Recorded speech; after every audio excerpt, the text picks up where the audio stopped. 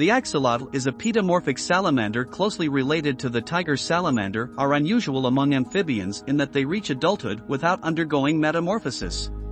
Instead of taking to the land, adults remain aquatic. The species was originally found in several lakes underlying what is now Mexico City.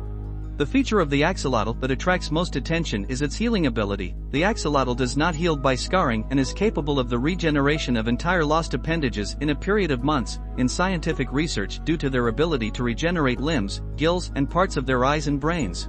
Current research can record specific examples of these regenerative properties through tracking cell fates and behaviors, lineage tracing skin triploid cell grafts, pigmentation imaging, electroporation, tissue clearing and lineage tracing from dye labeling.